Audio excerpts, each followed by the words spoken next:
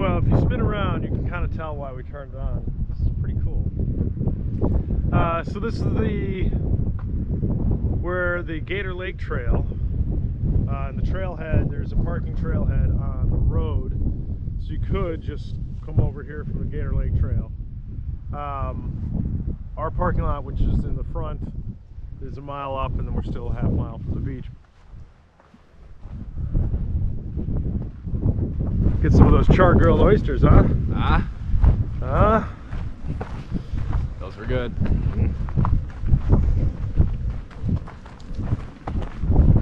Cajun, charbroiled, Rockefeller. I did the Cajun style for lunch. Entirely Cajun? Yeah. 12? Yeah. Yeah. Yeah, he gave me, they were small, so he gave me 14.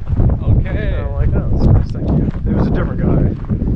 Different staff altogether. They're like, is this your first time here? First time today. Yeah, first time today. I go to the same oyster place in Biloxi. Well, every day. Every day that I'm there.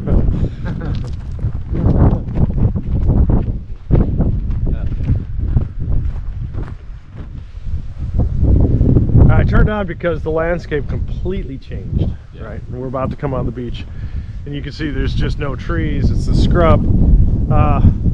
Do want to make note of that old house, all the pylons that are still there. The remnants. The remnants.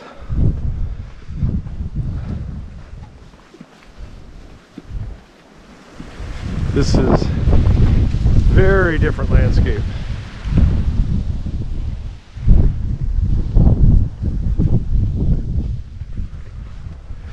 Oh, we still got a long way to go before we're at the ocean.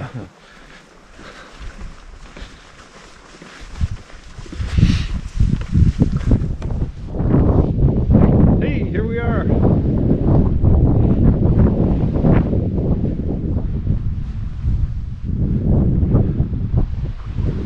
Wow, this is Undisturbed Beach.